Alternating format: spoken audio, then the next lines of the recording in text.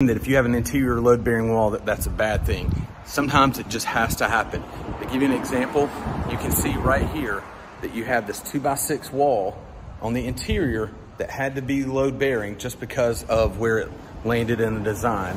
And we don't have block, or maybe there wasn't enough room on the inside of this home to add block. Wood is totally fine as a load-bearing structure.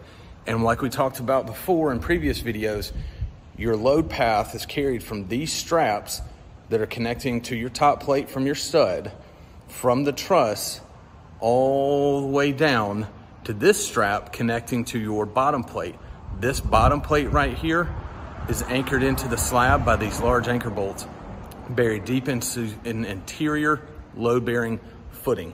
So even if you do have interior load-bearing walls, there's specifications to make sure that your roof load path is connected from the slab all the way up through the roof to keep your home safe during a wind event.